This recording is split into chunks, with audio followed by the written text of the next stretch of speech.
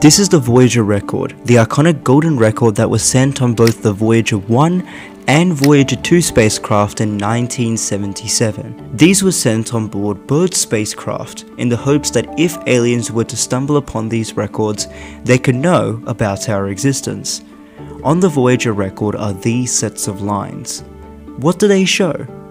They show where Earth is in the galaxy and uses a map of pulsars and a cryptic code, which, when deciphered, gives the position of Earth. But what if I told you that these pulsars can help us detect gravitational waves, an interstellar-wide gravitational wave detector? Now that's science.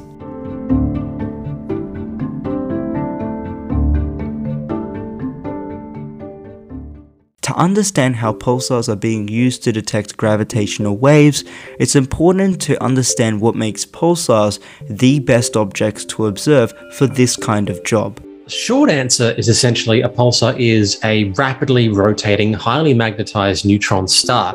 That's Dr. Andrew Cameron, and if you want to see a deep dive into pulsars, just click the playlist you see in the description below. You can see on the diagram on the right, what a model of one looks like. You've got the neutron star there as that blue ball in the center. It's surrounded by a reasonably strong magnetic field. We're talking on the order of 10 million times stronger than the Earth's magnetic field. And then you've got the blue axis showing where the magnetic north and south pole is. And from those poles, you get these beams of electromagnetic radiation. As these beams sweep the sky, they can sometimes point towards Earth, which astronomers detect as a pulse. A typical analogy used to describe pulsars is thinking of pulsars as lighthouses, but in this video, it's better to think of pulsars as clocks. Every time astronomers detect a pulse, it is analogous to a tick on a clock. Tick, tock, tick, tock.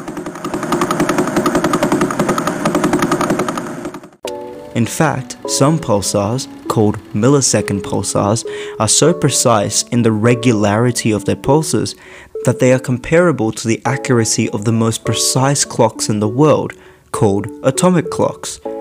Currently, atomic clocks are used in some of the most precise gravitational wave detectors, such as LIGO and potential future detectors like NEMO. There's a video about that in the description below. However, researchers began to see the possibility of using pulsars, these cosmic clocks, to detect gravitational waves. But why such precision in time? Well, as I mentioned in my previous video, to detect gravitational waves, you need to detect the squishing and stretching effects of the 4-kilometer LIGO arms. You can measure that stretching and squishing effect by measuring the change in time the light takes to go back and forth one of the perpendicular tunnels. The same logic can be applied to pulsars. Since we know that pulses should be arriving at an extremely precise, predictable time, we can measure a change in the time between pulses to detect a squishing and stretching effect of the space between the pulsar and Earth. But we don't just want to do this for one pulsar. Instead, we'd like to do this for many pulsars, ideally pulsars that fit a certain criteria, measuring them on a regular basis. Since the types of gravitational waves astronomers will be detecting using pulsars will be incredibly weak and long duration waves, they are instead targeting for something else. They want to use pulsars to detect the cosmic background of gravitational waves, also known as the gravitational wave background. The gravitational wave background is very similar to the cosmic microwave background. It's just that instead of detecting all the microwave light rays from across the whole universe, we're instead detecting the symphony of all the gravitational waves across the whole observable universe.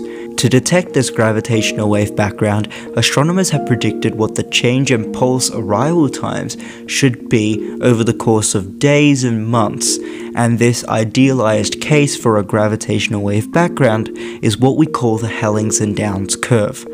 If, with many pulsars, astronomers detect such a curve in their data, then they would have detected the gravitational wave background for the first time. From here, astronomers would then want to understand more about the gravitational wave background, such as mapping it out in more detail and a lot more. This is literally uncharted territory. But we haven't detected anything yet, and there are a variety of initiatives that are already on the lookout for this gravitational wave background. The first is the International Pulsar Timing Array, followed by the Meerkat Pulsar Timing Array, the Parkes Pulsar Timing Array, the Utmost Pulsar Timing Array, and many more. Through gravitational waves, we're understanding more about the origins of our universe, solving the biggest problem in cosmology, learning more about the objects that made these gravitational waves, and so much more. Who knows what we'll uncover once we detect the gravitational wave background. One other major area astronomers are hoping to discover is trying to find life on other planets. To learn about how that might happen in the future, just click the video you see on your screen. Goodbye.